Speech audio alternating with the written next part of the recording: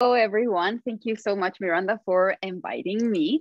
It's a pleasure for me to be here today with all of you guys. My name is Moira. I'm a veterinarian and a dog behavior consultant. I am originally from Chile, but I have been living in the US for around 4 years. I'm actually right now in Brazil, not in the US or in Chile.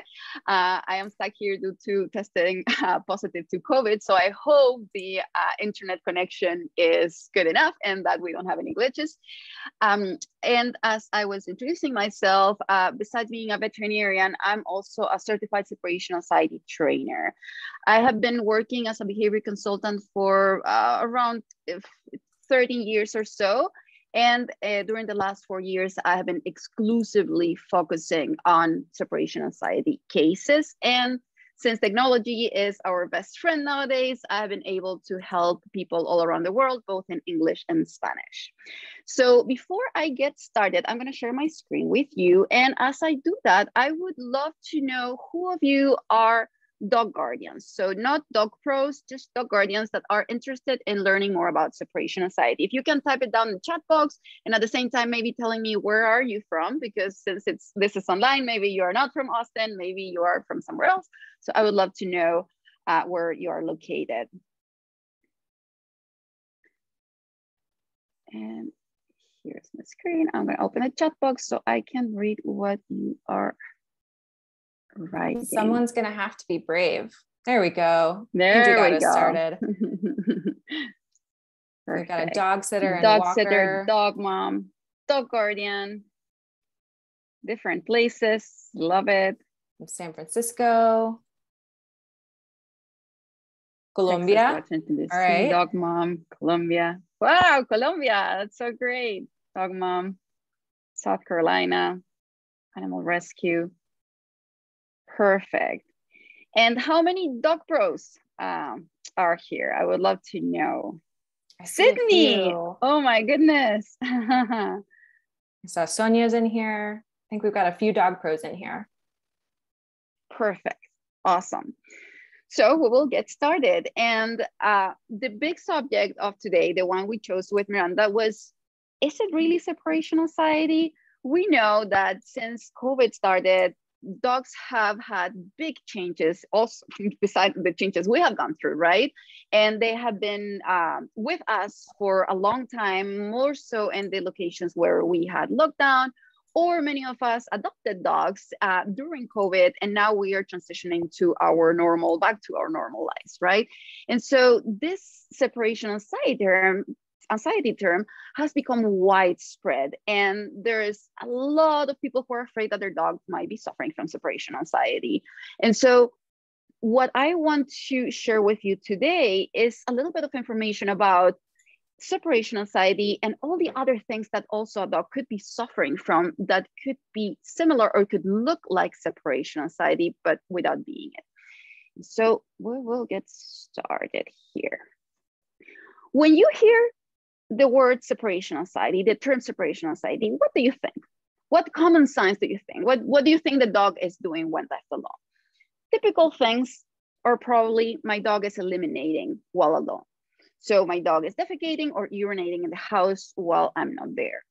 Another typical sign that we could think of is vocalizations. My dog barks all day, my dog cries, howls, whines, etc. And also, it could be that our dog is destroying things. My dog chews on everything, doors, remote controls, my shoes, tries to escape the crate, etc. Right? So all of those things are typical of a dog who has some sort of issue being left alone. But is that separation anxiety necessarily? There's something that we have to learn before we dive deep into separation anxiety, and that is a term called separation-related behaviors. What are separation-related behaviors? Are all the behaviors that a dog can do while alone that are undesirable for us and or for them. Okay, so that includes all the ones that we described a moment ago: vocalizing, eliminating, destroying on objects, and many other things. Anything that we wouldn't like our dogs to do, and that it may be that it represents that our dog is not having a good time. However, these separation-related behaviors can happen for several reasons, and we will list a few of those potential reasons why a dog could be doing these things. One of them could be confinement issues. What does that mean?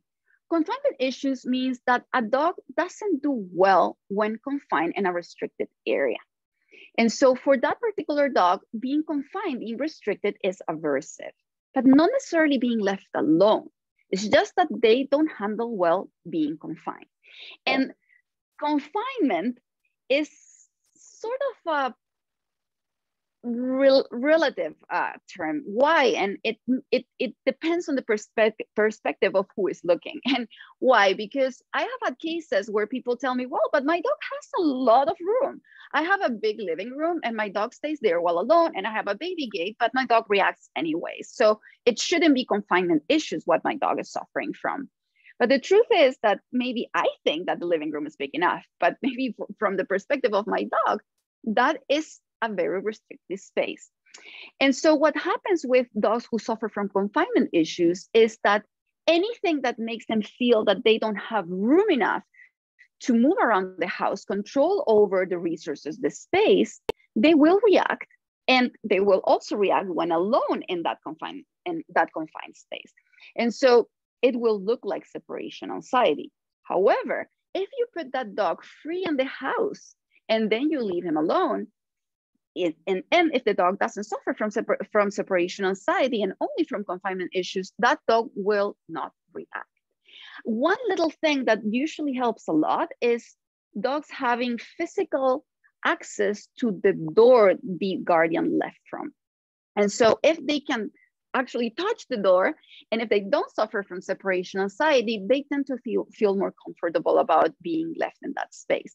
Some dogs have learned to be okay in confinement when someone is around. So a lot of people tell me, well, but my dog is okay sleeping in the crate at night, but then when I leave my dog alone in the crate, my dog reacts. So it must be separation anxiety. Well, but sometimes what happens is that dog learns to handle the situation while someone is around, but when they're left alone in that setup, it's just too much to take. However, we have to consider that there's a high correlation between confinement issues and separation anxiety. So it could also be that we're seeing both.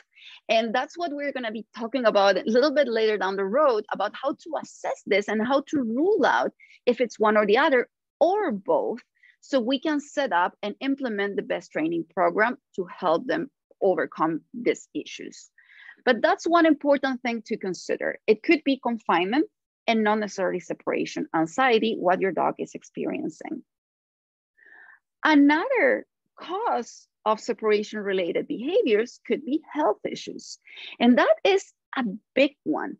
And it's unfortunately one that is very underrated and that we tend to pass and not really pay attention to when we're thinking that our dog is struggling with some behavior issue or a behavior problem. And what happens is that if you see your dog experiencing something, a change in his behavior acutely, it could be that behavior is not only behavioral, it's due to something else going on, physically speaking, medically speaking. Yeah. And so it is very important to first rule that out with your vet. Examples of this, and this is not super health, but it's not super health related, but somewhat it is. I had this client once. It actually wasn't my client, it was the client of a colleague, that she contacted me because this dog had been okay all his life. And all of a sudden, he was growing older, and all of a sudden, he started reacting and barking when alone, but after 5 hours of being left alone. So the dog was totally fine, and after 5 hours, he would start vocalizing until someone would come back. And they weren't sure what was going on. We ruled out confinement, separation anxiety, and I just wasn't sure if this was separation anxiety due to the nature of the signs and how they were displayed. So later down the road during the absence. And what happened was that finally, after a thorough diagnosis, we realized that the issue was that the dog couldn't hold it for so long anymore and really needed to go potty. And so he was starting to vocalize after 5 hours because he needed to go to the bathroom. And once they started taking the dog out for a walk in the middle of the day and separate and split the absence in two, the dog stopped vocalizing and the problem was solved. And so it is important to consider those aspects before jumping right away into, oh, my dog is probably suffering from separation anxiety because he's reacting when alone.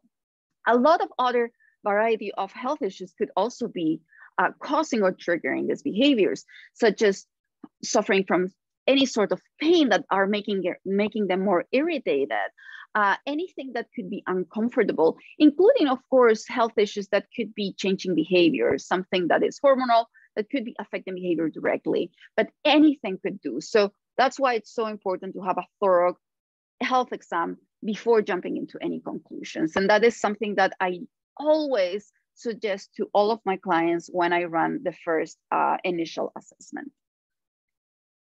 Another thing that could be causing separation-related behaviors is the environment. And so depending on where you live, it could be that, let's say you live in a very crowded, busy area, and out of your window, you can see people passing by, kids, dogs walking by. And it could be that your dog is barking because he's seeing all of those things, but he is barking to those specific things. And once those things are gone, your dog is able to relax. So it might be that your neighbor tells you, you know what, your dog has been barking all day. And you can jump into a conclusion right away and say, oh, you know what, my dog it's probably suffering from separation anxiety because my neighbor told me that he has been barking all day.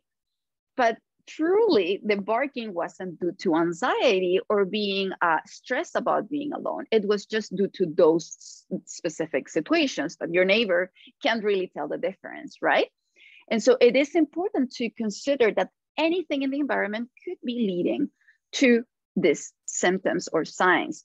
Also, for example, if the space is too small and your dog has high energy, for example, it could be that's why your dog is maybe destroying on objects while he's alone, and it's environmental, and it's not because your dog is in distress due to being left alone. I mean, it could be that your dog needs to go to the bathroom, as we had been talking before, and there's no space provided for that purpose when he's alone. So that would be environmental too. And so your dog is making mistakes or going in places that are undesirable for you, but it is only due to the environment not being the right one for that particular dog. Another cause of this separation-related behaviors, and I'm moving the cameras here so I can see, is excess of energy. And we already talked a little bit about that, right?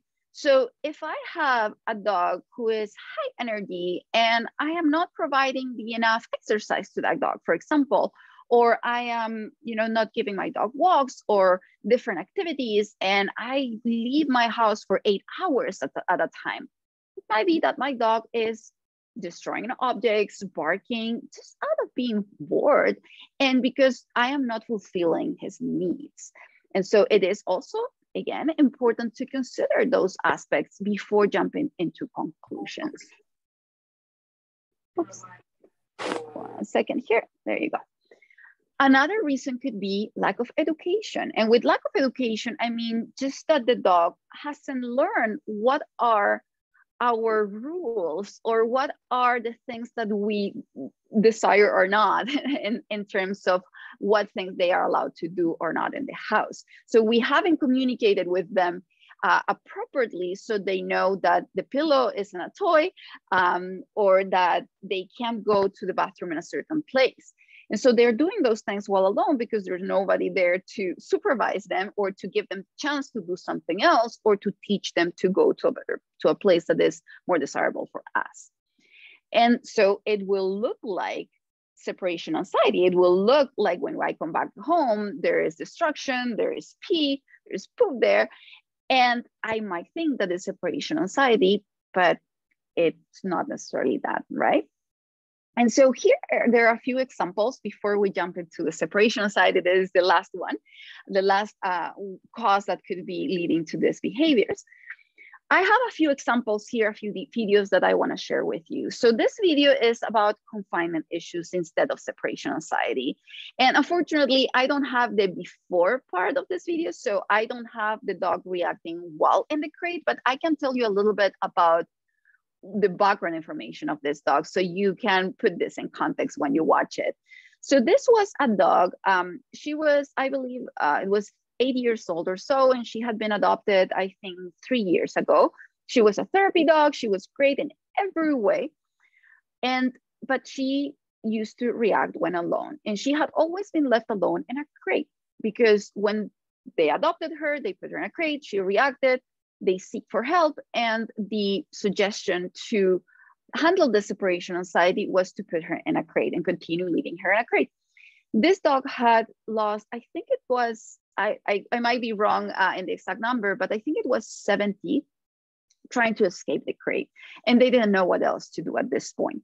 And when I asked, the only time that they had assessed the dog or left the dog in another setup that wasn't the crate had been in a room with the door closed. I think it was like an office room with the door closed, and the dog had reacted in the same way or pretty similar. So they had thought that they had already ruled out free in the house, and that for them, the conclusion was that the dog would react in every single environment. And so we done an assessment with the dog free in the house. And what you're gonna watch right now is what we watched. We will discuss this after you watch the video.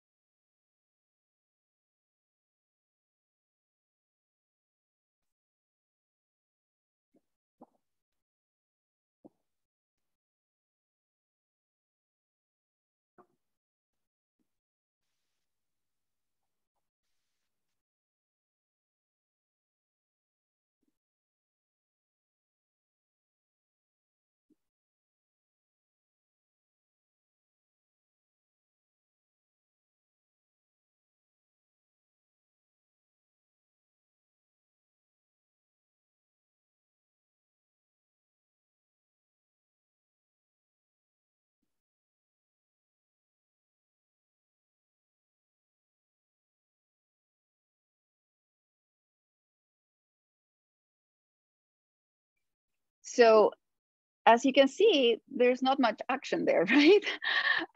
You can see that the dog wanders around and sort of evaluates the situation, and she ends up laying down with the head down. This was our first attempt to do an assessment free in the house. It was the first time we had met. And if you paid attention to the subtleties during the video, you may have seen that the dog did pant a little bit, lick her lips, and was a little bit unsure about what to do and what was happening. And that is fairly normal because this was the first time that she was actually exposed to the situation. So she wasn't, and it's very common to see, she wasn't really sure what to expect, what to do. But then once she found herself free and not in confinement anymore, she was able to handle the situation and relax. We did follow up a month from then, and everything had gone amazing. And after that first time free in the house, they never left her in the crate again. And she never reacted ever again. That is a classical example of a dog who suffers from confinement issues, but not separation anxiety. And so when you release the confinement, the dog sometimes decides what to do, maybe is a little bit unsure, but then you see that over time the dog relaxes and is able to act completely normal and settle while alone.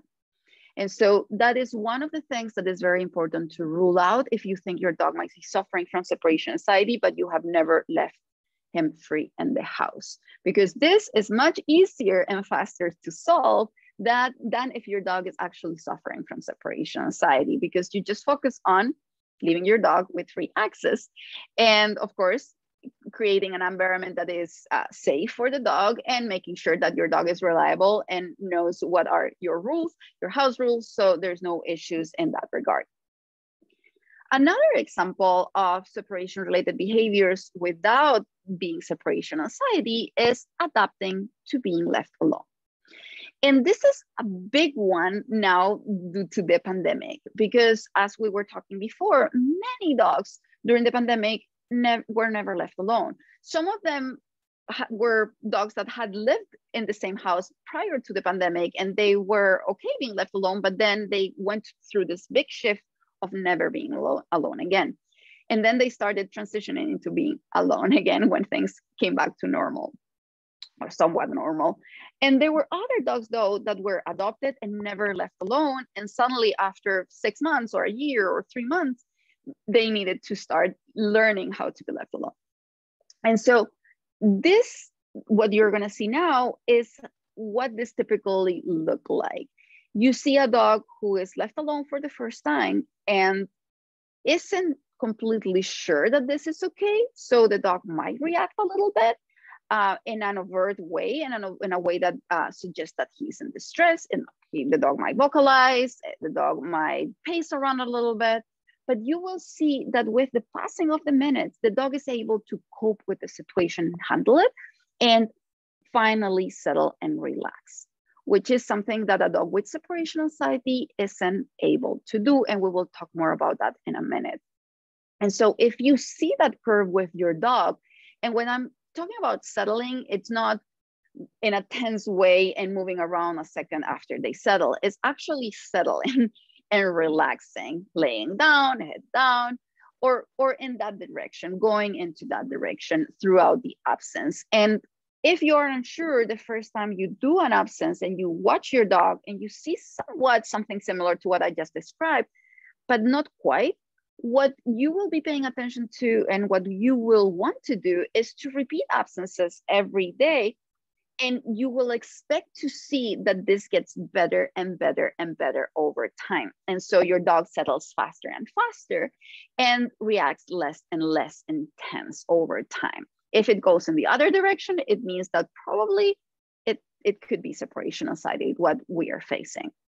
And so this dog was a dog, it wasn't a dog that we worked together during the pandemic. It was actually a dog that I worked with prior to the pandemic, but it was a similar situation. The dog had been adopted from Puerto Rico, and they had only left the dog alone in confinement. And in just a few occasions, the dog had also confinement issues.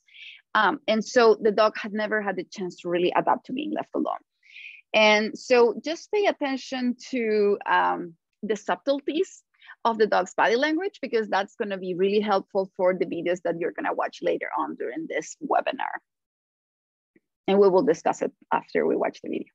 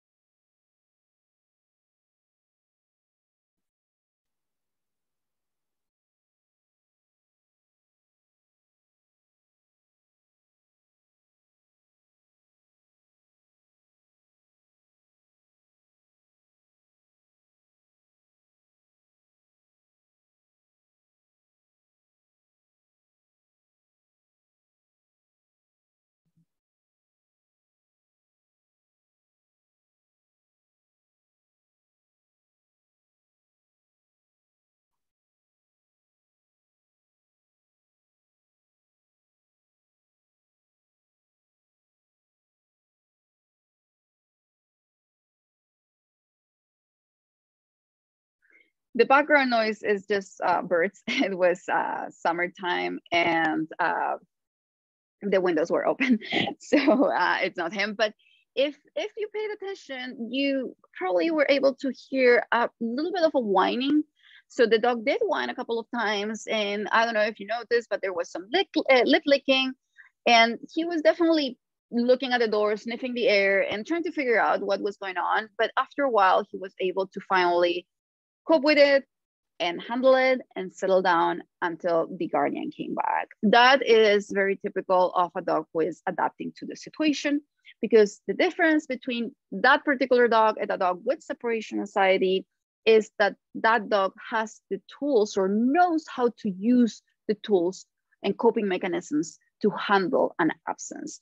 A dog with separation anxiety doesn't know how to use those tools. And that's what we teach them throughout a training program to overcome this disorder. And so, since we're already talking about that, one other reason for a dog to show separation-related behaviors while alone is, of course, separation anxiety. And about separation anxiety, how do we find out that a dog actually suffers from it and not from all of the other things that we just mentioned? There are two main aspects of the assessment to find out that if this is going on or not. The first part is gathering all the background information. And if you're not a doctor, that's fine, because what I mean with this is that you want to consider everything in the life of the dog to have a clear idea of what might be going on. And so examples of this, practical examples of this could be, where do you live? Is it a busy area? Does your dog usually bark at things while you're in the house? If he sees the mailman coming or dogs passing by? Is your dog a puppy? Is your dog old? Does your dog have any health issues? It has been a long time since you took your dog to the vet for the last time and you don't know what might be going on. Is your dog a high energy dog? Does your dog have other behavior struggles? For example, is your dog noise sensitive and you live in an area where there's thunderstorms? And during that season is when your dog is reacting the most. Is your dog reactive to certain situations in the environment that could be happening in your environment where you live? All of those things are really going to help you to understand better what could be going on. Changes. Have you experienced changes in the environment lately? Did you move? Did you move from to a city to another? Did someone in the members of the house change in your house? Anything that could potentially be traumatizing for the dog? Did you lose another dog that your dog was living with? Any of those things could potentially be either a trigger to separation anxiety or just explain better what is happening in this specific situation. So make a list of every single thing that is happening in your environment and to your dog so you have a better idea of this. And after you do that, you will want to run an alone time assessment. And an alone time assessment means that you will watch your dog while he is left alone and you are gone from the area. You want to stay close because you want to come back soon and you don't want to keep this absence too long. It's just a trial, it's just an assessment, but you want to make sure your dog thinks that you're gone. Because if you're outside the door, it could be that your dog is reacting, but not due to separation anxiety, but perhaps due to frustration because he knows you're on the other side, but he can reach you. FOMO, or fear of missing out, is a big thing and it's a real thing. And so we want to make sure that we are also ruling that out. Now, a couple of things that we have to learn about the alone time assessment, and it will look super clear because I'm going to show you a lot of videos about how to do that. But the first thing I wanted to mention was, what can you use to run this assessment? And there are a variety of ways that you can do this, from platforms, which we all, I don't know if unfortunately or fortunately, learn how to use. Maybe this is the pro or the good side effect of the pandemic. But platforms, online platforms that you can connect to, such as Zoom, you're using it right now, Skype, FaceTime. There's an app that calls ManyThing that works between mobile devices. So if you have a tablet and a phone, for example, or two phones, you can connect those two. And what you do with these platforms is basically you connect a device that you will leave at home.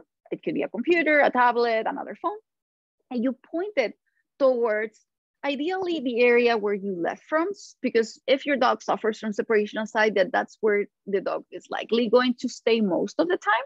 If your dog goes to your room and disappears and is in complete silence and your room is far from the door where you left from, you will assume that things are probably going well and your dog is relaxed. And so you will point that computer or device towards that area and you will connect that device through Zoom or Skype or FaceTime or ManyThing with your phone, so you can observe your dog while you're outside. And remember to mute yourself so your dog can't hear you. and you will watch live while you're out. This, when you watch live, it's much easier to be proactive about it, because if you're watching that your dog is in distress and things are not going well and they don't look good and they don't look like he is going to be able to settle, you can just cut it short and come back as soon as you have seen enough. But if you are watching a recording, or if you are not seeing what's happening live, you will have to stay for a little bit longer, so you can like make sure that you have a better idea of what's happening afterwards when you watch the recording, in case your dog didn't do anything or didn't show any signs of distress. But I am going ahead. We will talk about that in a second. Another option are cameras. And if any of you are struggling with a dog that might be suffering from separation anxiety, you're likely to already have a camera, because cameras nowadays are pretty inexpensive. There are many options out there. And many of us also have cameras just because we have surveillance cameras in our houses. But these are just a few ideas of things that could work. There are doggy cameras, the official doggy cameras, such as Forbo, for example, which can work. It's great, but you don't actually need something super fancy. Just any surveillance camera will do. You just want to be able to watch your dog from your phone. And all of these cameras work in a very similar way. You basically download an app in your phone, it connects with the camera, and then you just are able to, walk around and leave and observe your dog through your phone. Some of them have different features. My favorite is Wise.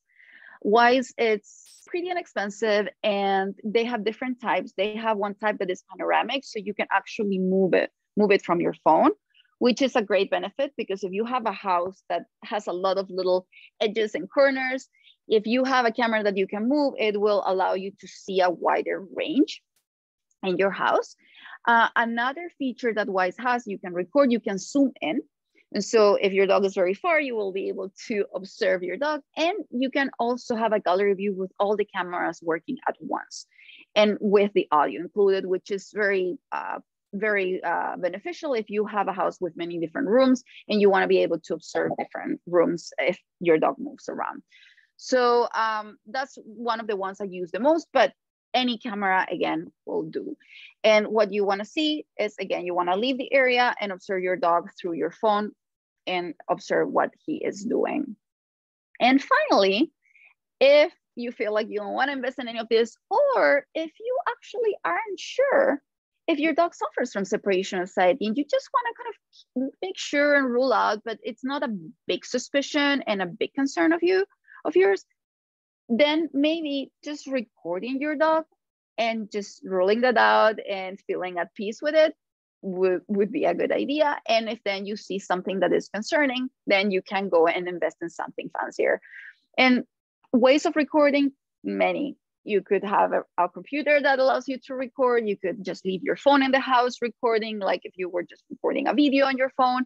You could have a GoPro or any other camera that allows you to record. Again, if you record, you won't be seeing things live, so you will have to just set a timeline, and you will have to, let's say, go out, leave the area, and come back 15 minutes later and watch the recording. And if you haven't watched enough and you are not sure of what would happen, you will have to probably repeat it on another day and go a little bit farther, maybe do a 30-minute one, so you can see everything and make sure that your assessment was spot on. Now, why do we want to go into all this hassle of getting a camera or recording and observe our dog to run this unload time assessment? And why can't we just listen to what our neighbor told us when he said that our dog was barking the whole time? Or why can't we just send a picture of the destruction our dog did to our trainers so they can conclude what's going on? Well, the reason why is because, as we said before, there are many reasons why our dog could be displaying the signs, right? These separation-related behaviors. And so a dog could be barking, but that doesn't mean that our dog is in distress. Our dog could be barking because he has a lot of energy and is bored. It could be, the dog could be barking because there's something outside, or the dog could be barking because he's in distress. And the only way that we will be able to tell the difference is by observing our dog's body language. That is what's going to tell us what's going on, plus a few other things that we will talk about in a little bit in the next video. So what I want you to pay attention to in this video is the differences between different dogs who are performing exactly the same behavior, but with a totally different body language. Let's see. And it's going to be loud. Sorry about that.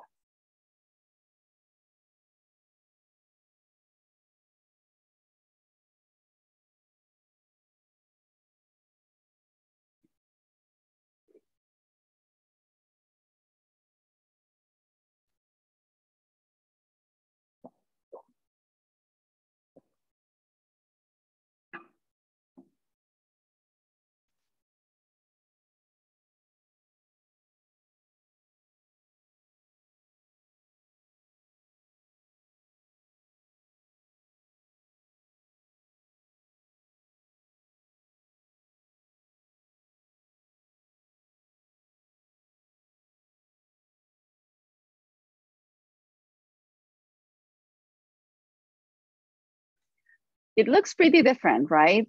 The barking is very different. The body language that the dogs show when they're doing these behaviors is it's easy to see, right? It's easy to see the difference between one and the other.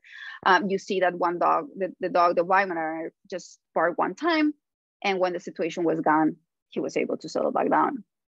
The other dog was a whole different story, right? And so that's one of the things that we want to keep in mind. Another one is that there are a few other things that dogs with separation anxiety have in common that we will be able to see when we run this alone time assessment.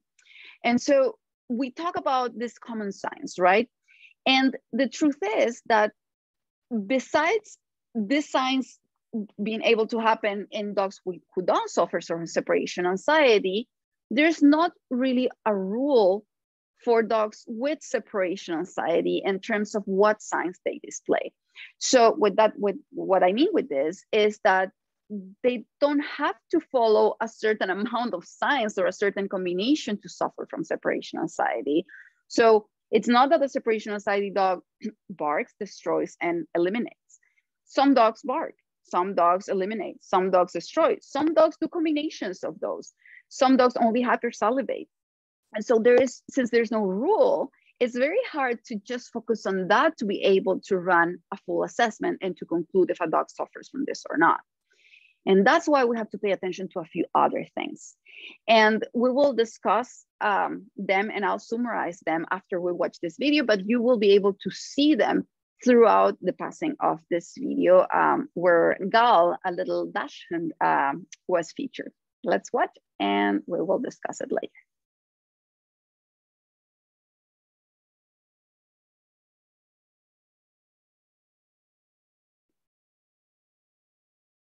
And the sound starts a little bit later, so it's fine. There's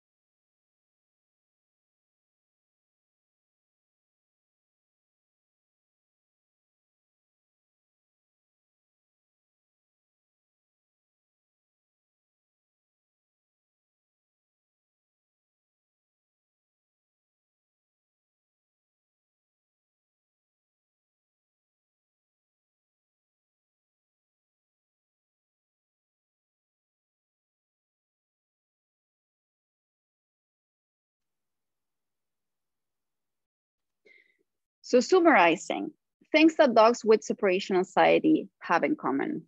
The first one, we already talked about it before, body language.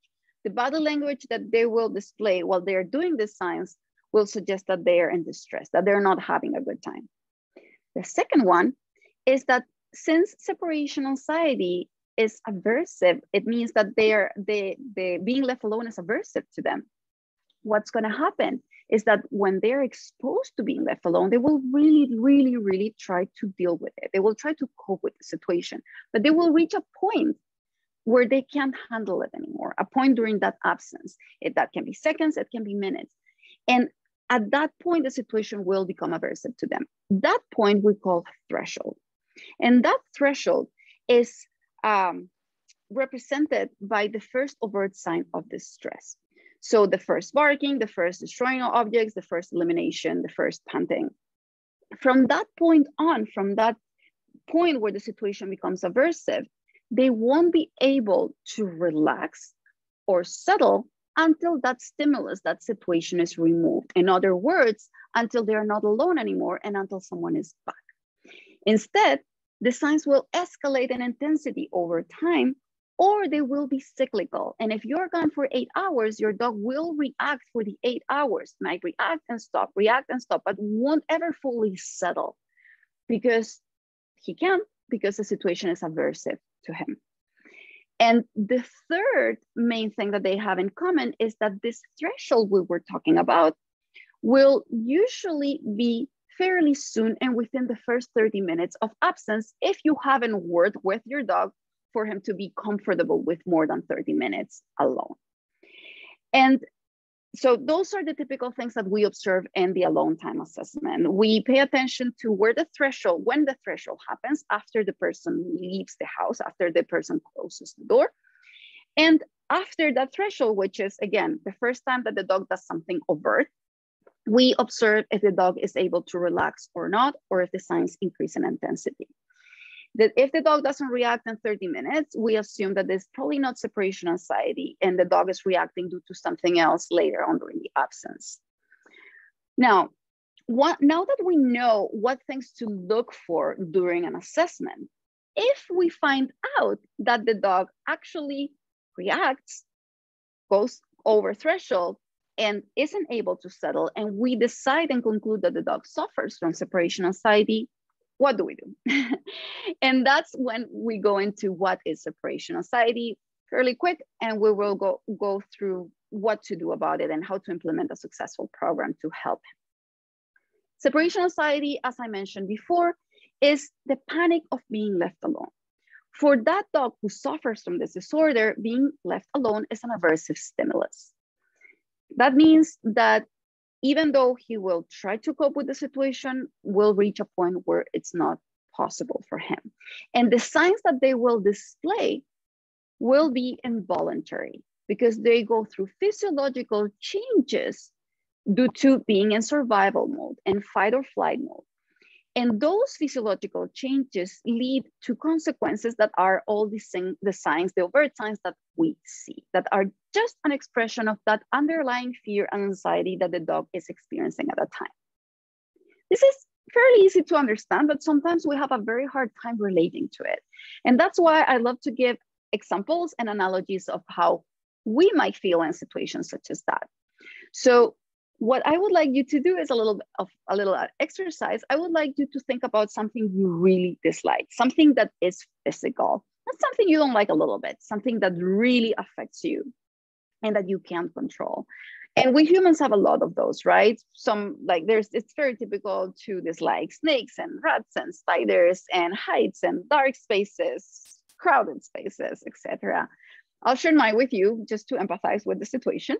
I'm afraid of moths, and you will see it in a moment in a video I'm going to show you. And even though I know that moths are completely harmless, and I know it's ridiculous, I just can't. And it's something physical. When I am exposed to a moth, I go through physiological changes. My breathing changes, my heart rate changes, I start sweating, my pupils dilate, and I prepare for an emergency. And what I do next, it's just involuntary, and it's just an expression of what I am experiencing or feeling at the time. And so different alter egos of me could experience different things. One version of me could just run away and hide. Another could freeze and cry. Another one could just start banging things and then throwing things at them all. But there is not really a rule for what to do because, again, these are just expressions of what's going on through my own body. And I can't really stop myself from doing them. And so when you work with a dog with separation anxiety, if you focus on the signs, you won't really solve the main issue, which is this fear and panic of being left alone, which is a maladaptive behavior. The dog isn't in control over the situation, even though it sounds funny, like my moths. It sounds silly that I'm afraid of them. It sounds silly that a dog doesn't learn over time that being alone is fine, because they can't, because they're experiencing this panic. And that's why we have to teach them to learn how to cope and learn how to use tools to cope with this situation so they can overcome this fear and therefore overcome separation anxiety. Now, once we know that a dog suffers from separation anxiety, we will implement a training program, right? And in order to do so, my first big question for you guys is, does severity matter? Should I pay attention to how severe the signs are, how intense the signs? Should I maybe say, oh, you know what, but this is sort of a mild separation anxiety because my dog only whines when alone. He doesn't hurt himself. So I'm just gonna not really focus on it. It's not a priority because probably will pass over time. Or maybe I should say, oh, you know what? This dog is harming himself. So this is very dangerous and I should do something right away because this is very severe.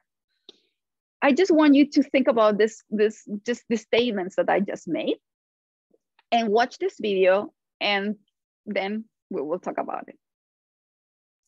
Hey, Moira, just a quick heads up, sound isn't coming through with the videos. So if there's anything that you want us to hear, you may need to let us know. Excuse me, what do you say? I was very loud. So sorry. The video. The sound isn't coming through on the videos for us. So if there's anything that we need to hear, if you'll just tell us what's happening, it's not coming through. Oh, okay. And the other videos that we watch, you can't hear anything either? Correct. Yeah. Oh, I'm so sorry about that. Okay. So is there a way that we can, let me do this because I think I know what's the problem. So let me try to fix this. And in the meantime, there you go. This was the issue.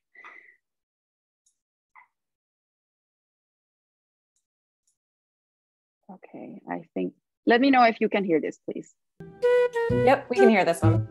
Okay. Yay. Yay. So just a little bit of a recap, because I'm sorry you didn't watch you weren't able to hear the other ones, but I don't know, maybe we should play them. I don't know what you think, Miranda, but the videos with the dogs barking and scratching and the dachshund that was barking, I'm assuming that you were able to see the mouth barking and you were assuming that the dogs were barking, but let me know if you want to rewatch those because it's important and I don't know if it would be beneficial. Yeah, let's do that because I know there were a couple of folks saying that they couldn't hear. So okay, that would be awesome if you have time. Yes, so let's go back to that before we watch this one, and don't forget about what I was explaining. We'll come back to it. So I think these are the two most important ones. The other ones didn't really have audio. So this is loud, just beware.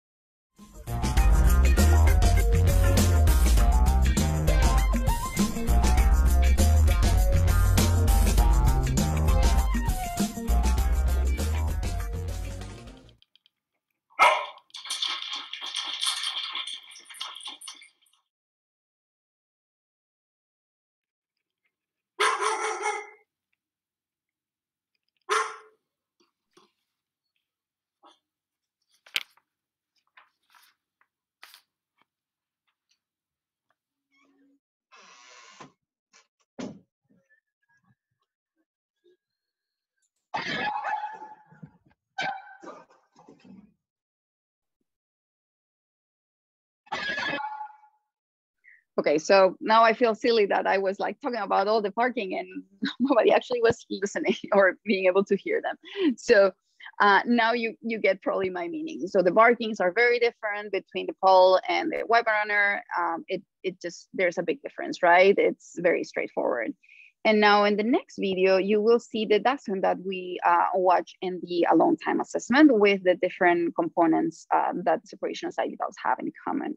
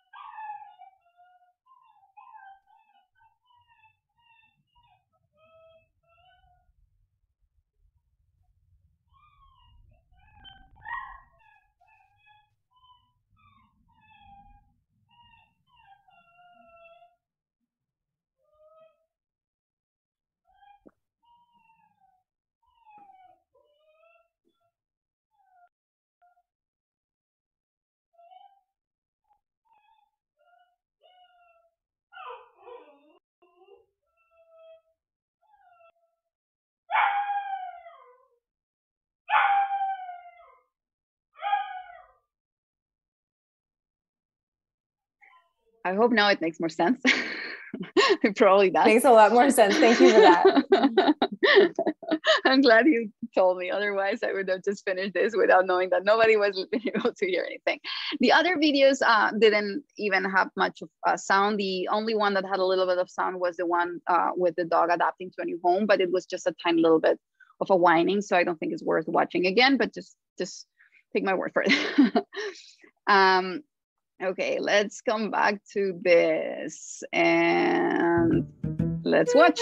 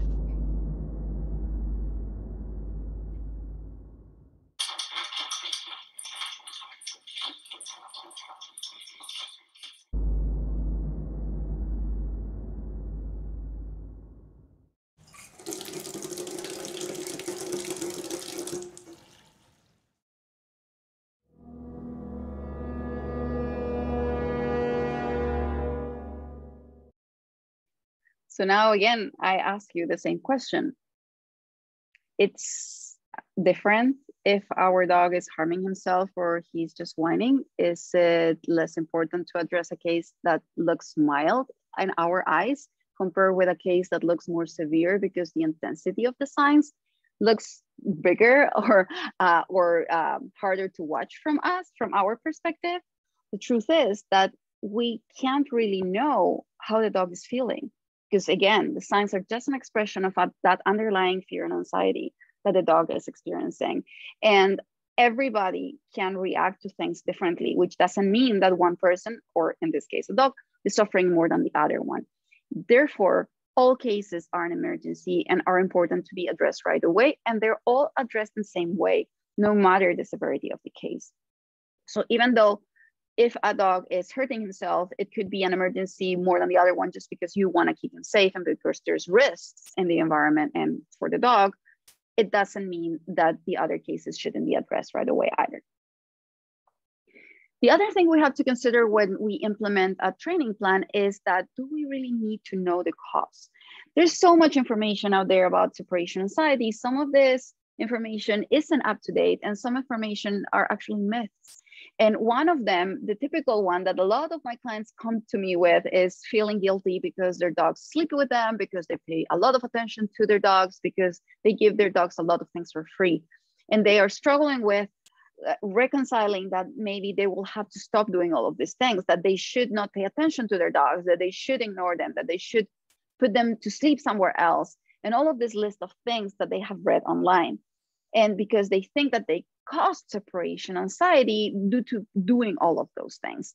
And the truth is that we don't really know what causes separation anxiety. We do think that there is a genetic predisposition that, combined with the right environmental factors, triggers the onset of this disorder. And those environmental factors are usually in the line of change or something that could be traumatizing for the dog.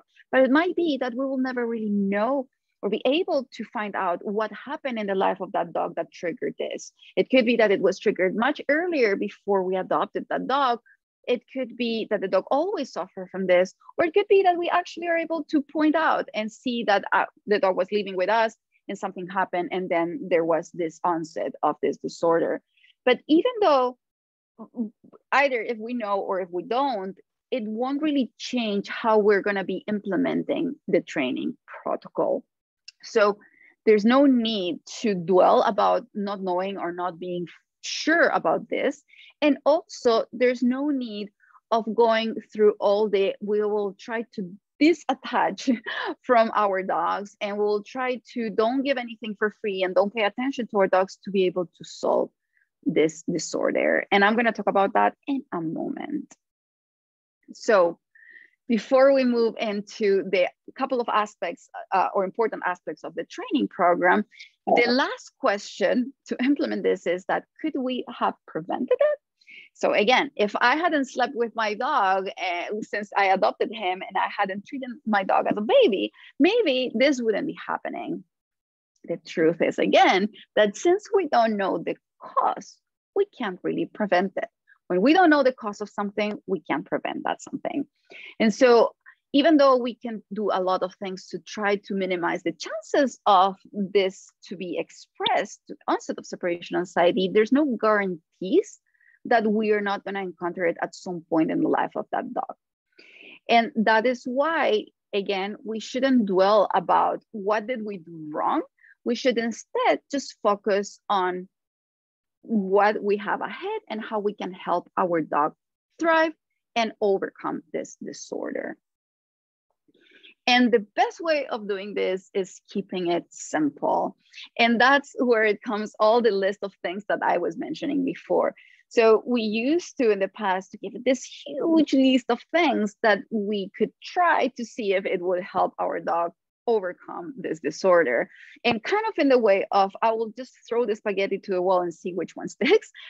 And the truth is that it isn't very sustainable over time and very efficient. Why? Because if I have a lot of things that I have to do every day, the likelihood is that I'm not going to do them all. I mean, I wouldn't. If I have to do a list of 10 things, I will do 2 or 3, and I will just grow bored and unmotivated, and I will end up not doing anything. It's overwhelming for us and for the dog. And also because many of those things don't actually work, don't make a difference. And within that list of things that don't make really a difference are all the, I won't pet my dog anymore. I won't give my dog anything for free. I won't sleep with my dog anymore. I will try to teach my dog to be in another room while I'm in this room. What happens with those situations and with those advices or different things that I can implement is that, one, if our dog is very used to sleeping with us and just getting things for free and having our attention, if we from one day to another change that, it is likely that that will actually increase the anxiety of the dog because he doesn't know what to expect anymore and why this is happening. And that won't be beneficial for the training, because what we want is our dog to be more relaxed. I am not including any other reasons why you would be thinking on doing all of those things. So if there's anything else going on that it makes it a needed requirement, such as not sleeping with your dog if your dog has any aggression issues, things like that, of course, then it's okay for you to put all of those things in practice. But I am just speaking from a separation anxiety perspective. And working on having a dog in another room while I'm in another room, or having a baby gate in between to work on the independency of the dog, is proven that it actually doesn't transfer to this specific setup of learning to be alone in the house. So yeah, I could try it. Maybe it won't harm the situation, but it is needed. And my bandwidth will actually be able to cover that plus the training I have to do every day. And so it is important to maybe choose our battles and learn to do one thing, but do it so good that you can keep doing it for as long as you need to, because this can be a very simple training, but it's not easy and it will take a while. You should set up your expectations in months and not weeks. It is doable though. And what do we do? How do we do it? I love to talk about the pillars of separation anxiety.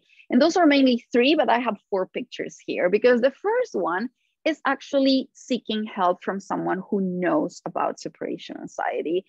Separation anxiety, as I was mentioning before, it's a complex behavior disorder, and there is a lot of information out there, and not necessarily all of that information is up to date, and not all of that information is true.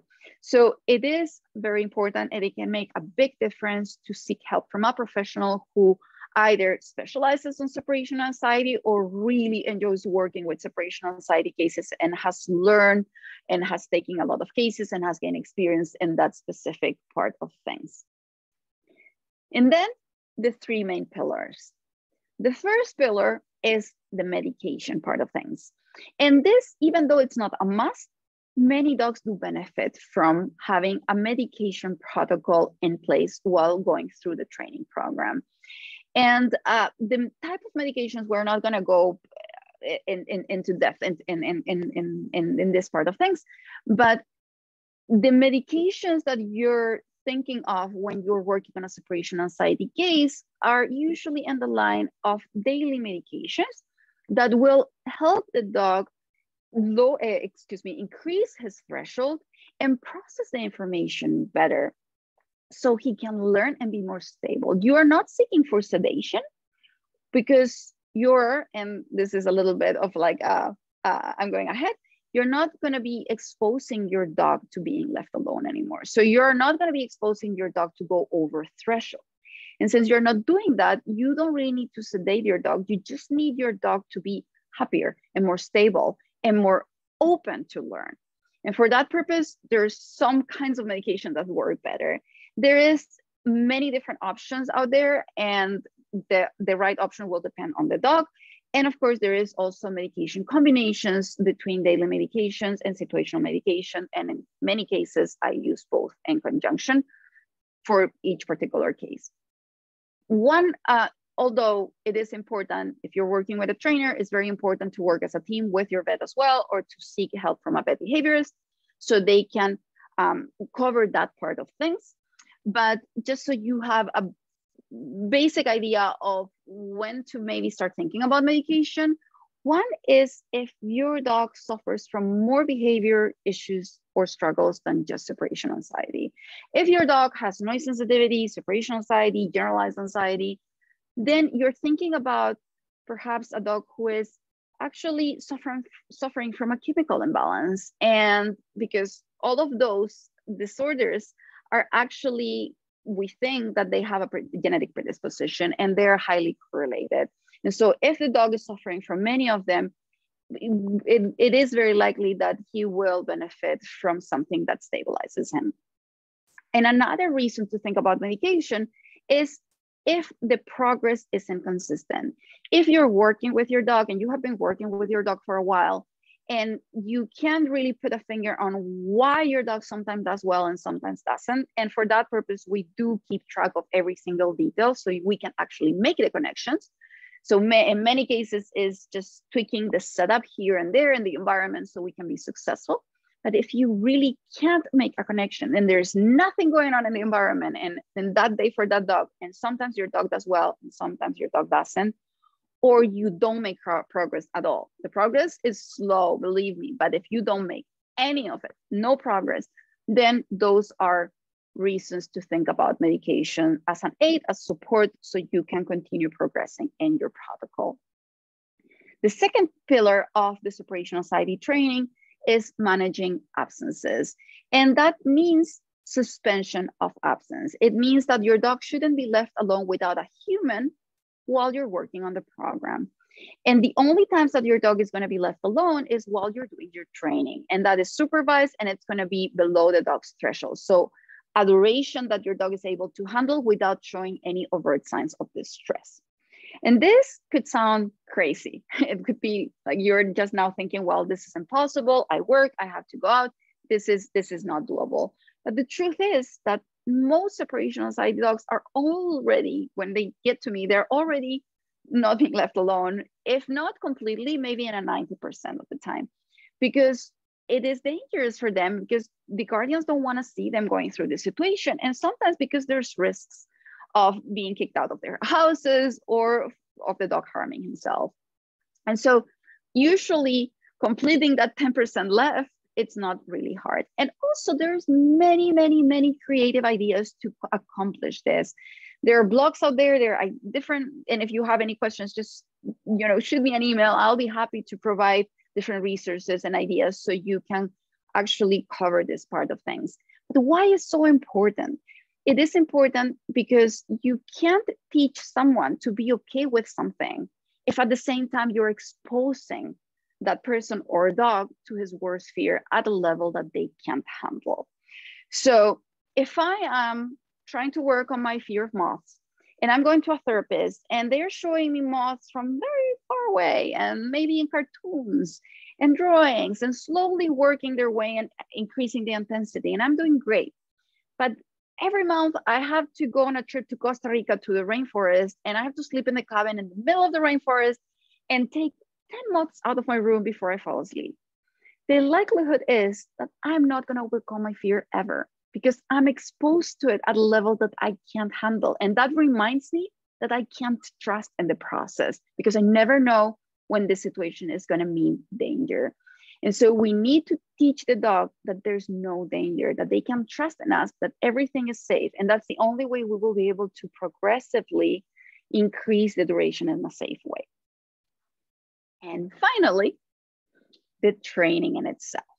And the training, I could be speaking for 3 days. I'm already probably past the time because I always go over. I apologize about that. But it is a very long explanation. So we're just going to watch a video instead, so you have a basic idea of what the training looks like. But basically, is a desensitization protocol, which means that we do work on slow increments and approximations to being left alone for longer and longer.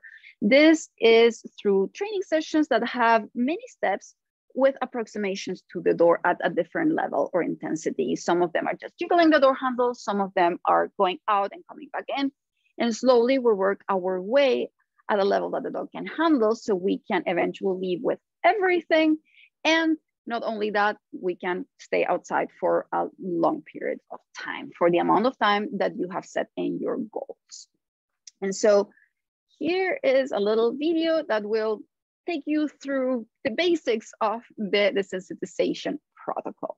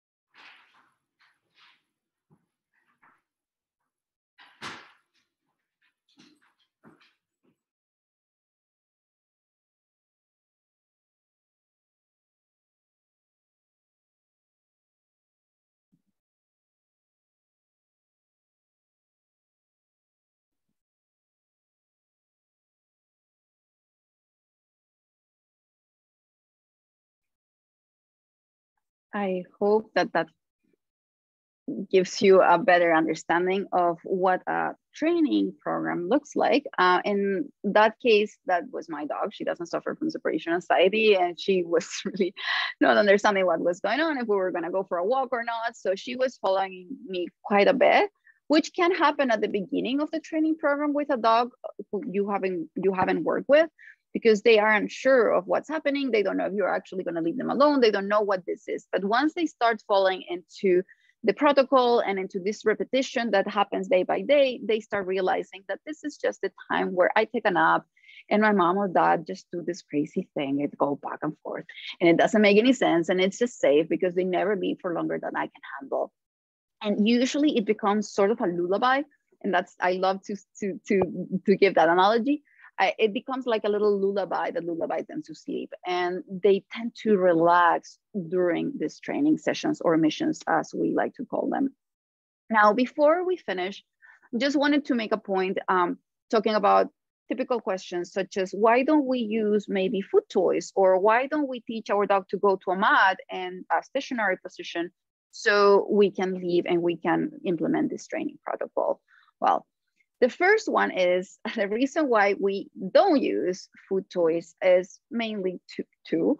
One, well, or three. One of them is because in order for us to make a positive association between something the dog doesn't like and the dog likes, it needs to be in the right order, which means that what should happen is that I leave and then the dog gets the food toy.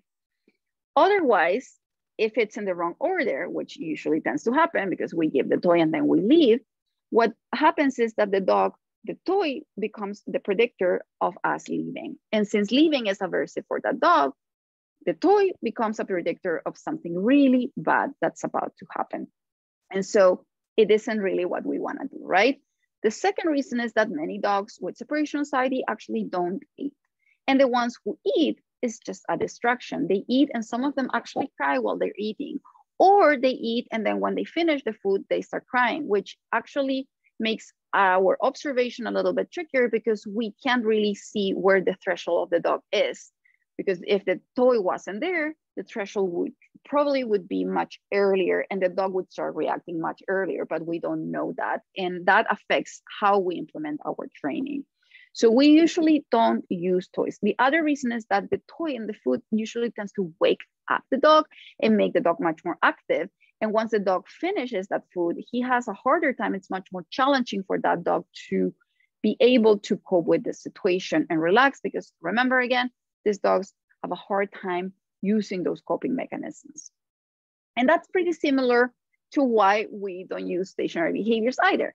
The first reason, which is similar to what I just mentioned, is that operant conditioning, although it's great for many different behaviors and many different situations, and we love it, when we're training our dog and we're teaching our dog to do something or asking our dog to do something, what's happening is that is really motivating, and that has our dogs pretty much awaking, right? And ready to work and paying attention to us.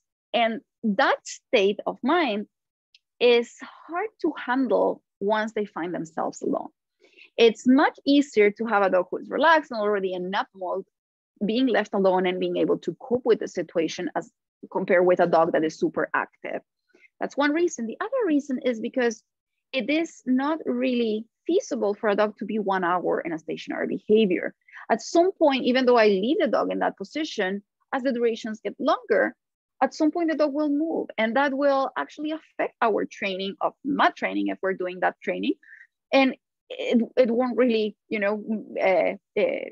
allow us to reach our goals. And finally, is because maybe at first 1 minute is not super hard to stay in this stationary behavior, and paying with one treat is valuable enough for that dog. But at some point, as the durations get longer, one little treat is not going to be really a good pair with staying in that behavior for such a long time. So the cost gets higher and higher. And so we don't really use that either. And we allow the dog to choose wherever he wants to be. Allowing and providing the dog choice usually tends to help a lot with the dog really learning how to deal with this situation. And finally, before we open for questions, the main and big question, the biggest question of all is, does this work? Let's see.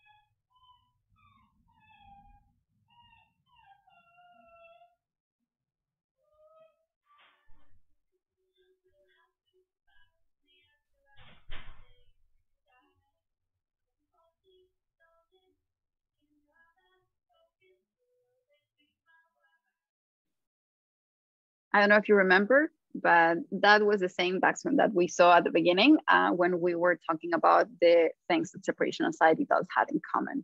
So you can see that after 3 weeks, she looks very, very different than what she looked like at the beginning of our work together. I hope you enjoyed this. I hope this was informative. That's my contact information. If you have any questions, need any help, please shoot me a message. I'll be happy to help you guys. There are a lot of resources in some of my social media if you want to learn more about this behavior disorder. Thank you. Awesome. Thank you so much, Moira. That's a lot of information. Some great new things, I'm sure, for the dog guardians out there, but also for some of us pros that are used to taking behavior cases, but some new ways of looking at some of this. I do have some questions for you. So someone asked, any ideas for dogs with confinement issues who are juvenile and kind of risky to be left free, like they teeth on the furniture? Yes, and that's a great question. The truth is, since you are suspending absences and you are going through this protocol, observing at all times. So in order to do this protocol and to see what the progress look like, you have to monitor your dog. So when you embark in a training protocol, you actually use one of the camera options that I mentioned before, and you watch the whole time while you're outside. And this outside time, it's sometimes, it starts with maybe 3 seconds, 4 seconds, 5 seconds, and it spreads from there. And so what happens is that there's like a win-win situation here, because you start actually teaching the dog to relax while alone for 5 seconds, and you're observing, so there's no risks. And as this time lengthens, what happens is that the juvenile dog learns to actually relax and sleep while alone. And you have a very reliable dog that you know is not going to do anything. So we usually tend to opt for having the dog free in the house and observing the dog at all times, and the rest of the time the dog is without going through absences. So it's pretty easy. You can, of course, close certain areas. You know, you can have some baby gates, some places covered. If you're not sure if there are places that are a little bit dangerous, that's totally doable as well. And of course, also trying to set your dog up for success. That's the main thing I do with puppies, because puppies represent an extra challenge in that sense. Sometimes you have puppies that are in a puppy mode during a session and it's a disaster, and then they're in sleepy nap mode and it's perfect. And so trying to find what are the best times of the day to do your training and what amount of exercise your dog needs to actually succeed in training can be very helpful. And over time, then you won't have to really be so cautious about it, because your dog will learn to just relax while alone. One more thing I wanted to mention before, excuse me. There are some cases though that you need to confine dogs while you do your training. And there are some cases I'm working, it's very, very rare. I think I have worked with 1 or 2 dogs in my life who we work on in a crate while alone during the training protocol. But some reasons could be if your dog is reactive and it's a safe issue situation. I have one case like that right now, and we opt for confinement just because it could be dangerous if someone opens the door and the dog is free. And then you will have to, of course, split your criteria more finely if that's the case. But in general, it's not really super needed. Awesome. Someone asked how accurate the monitoring devices like Whistle are that measure heart rate and things like that, whether those are a useful tool. That's a great question. I actually haven't used them in these situations, but I think that could be actually a great way to monitor and add to your data tracking sheet, so you can have even more data of what's happening and how you are implementing your training and what adjustments you should do, you should have, or you should implement. So yeah, that's a great idea. Okay, someone else said that they did some work with a CSAT, but then when they moved, they saw some regressions, but they have to move frequently with their spouse's job. So any tips for people that have to move frequently or be in new environments frequently? That's a hard situation. That's a hard one. What I would totally recommend is medication. So if you don't have medication in place, medication would be a great tool, because it will give you some cushion and some support for your dog to be able to tolerate those changes. Separation anxiety dogs, as a norm, don't tend to do very well with change. And so every change will likely lead to a regression or a plateau. And you, even if it doesn't, you will have to come back to a certain baseline and go like backwards and lower your criteria every time you move. So medication will really do the trick. The other thing that I would recommend is to try to have a certain routine that transfers to each of the places you move, whether that is the way that you implement your training sessions, what you have around the house, if you have a white noise machine, let's say, every time you do your training, something that provides some sort of anchor and that is predictable for the dog. So the dog, no matter where he is, he knows this is our house. And this is what we do, and we do it every day. And it's just kind of like brushing our teeth or eating our meal or going for potty. And that should give the dog a little bit of sense of safety and maybe be able to handle each of those changes a little bit better. But that's a hard one, definitely. Great. So are there certain pre-departure cues that you often see pet parents forget to include in their list? At first, that's a funny you ask that question, because it happens to me sometimes that when I ask for the PDQs to get started, it's like, okay, yeah, shoes and purse and whatever else I need to take. And there's like not a lot of recognition at first of what are PDQs, right? But as we move forward into the training, it's so cool to see dog guardians just realizing every single detail of what they do and just organize so well about everything.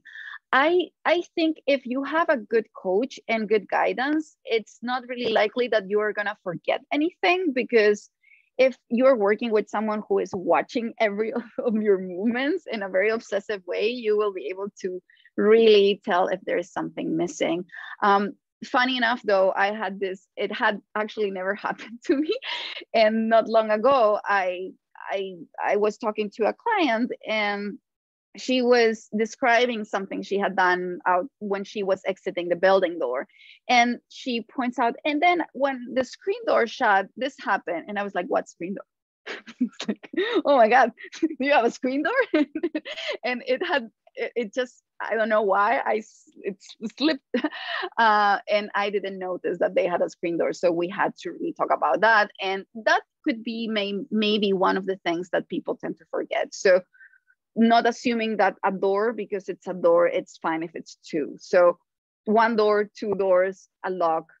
Do I unlock the door every time that I open it? Do I lock it when I'm inside the house? Unlock and lock on every step. Those kind of little things could be maybe subtleties that people tend to forget or assume as normal. That would be important to keep in mind. Okay, and we have one other question. I think I understand the question. It was about the confinement anxiety between the baby gate or a crate versus the front door. Isn't it all still a barrier, since the front door is confining the dog? But how do we kind of separate those things? Although I don't have data evidence enough to tell you that this is for sure significant, I have found in my experience that if the dog has access to the door you leave from, like physical access to get there, they tend to feel a little bit more in control and relaxed than if you have a baby gate, let's say in the hallway, and they can see the door from afar, but they can't reach it. That's just something that I have seen in my experience. And then the baby gate, even though they have access to a main area, the baby gate can definitely be a reason to react. I have this experience. I always tell this story because it's kind of funny, but it's also pretty enlightening, that I work with this Malinois from Working Lines, and he suffered from confinement issues, and they thought that he also had separation anxiety. He, of course, had a lot of energy. And what was happening was that he was destroying the house. And there was a baby gate in the threshold between the kitchen and the living room. And he was totally able to jump this baby gate like nothing. And so during an assessment, actually, we saw him jumping, going to the kitchen, grabbing the garbage can, bringing the garbage can, jumping back, and going to eat the trash in the living room. So it wasn't a barrier at all. However, when the baby gate was open, he wouldn't react at the same intensity, and he would be able to relax, which it was pretty crazy to see that difference in his behavior, and realize that just having that open would solve our problem. So that gives you an idea of the perspective of the dog and how different it is compared to what we might think that is having a lot of room in the house or not. That's an amazing story. Dogs are so interesting. It's the things that, I mean, humans do it too, that we pick up on that you wouldn't realize. Awesome. Yeah. And another thing, excuse me. And another thing that and this is just a curiosity in case you guys are interested, but that particular dog, and it has happened more than once to me, really like to lay down on the dining room table. And there was a point where the guardian told me, you know what, I don't care. As long as my dog is not destroying my house and he's having fun and he's relaxed while he's alone, I will just buy a bed and put it on top of the dining room table. And so that's what we did. But I have noticed that dogs with confinement issues really enjoy being perched and being like higher up, and that they find higher places. I don't know why. My reasoning is because maybe they feel that they have more control over the situation, but I am completely rambling and just, thinking out loud. But it has happened to me more than once. So I think it's just an interesting point to make. Such a funny thing, the things you learn while you're training. That's awesome. Well, thank you so much, Moira. We really appreciate it. That was a lot of good questions. Folks, if you have other questions, Moira's contact information is on here. So please do reach out. If you are looking for help with separation anxiety, please reach out, have somebody work with you. As Moira said, it's one of the most important factors in treating separation anxiety. Thank you so much for coming out today. If you liked what you heard, reach out to Moira. You can follow her on Facebook and Instagram. We're also out there. If you liked what you saw, please check out some of our upcoming webinars. I will shoot out the link for this one tomorrow, as long as YouTube lets me post it okay. If you'd like to make a donation or buy a t-shirt, we would love that. But otherwise, please let folks know that we're having these webinars. We have a couple of really cool ones coming up. There's a cooperative care one in a few weeks, one about control unleashed for reactive dogs. There's another one on walking and how to manage your walks so that every dog gets what they need from it. So lots of really cool content coming up. Stay tuned, and we'll see you next time. And thank you so much, Moira, for being here all the way from Brazil. Thank you for having me. All right. Have a good night, everyone. Bye. Bye.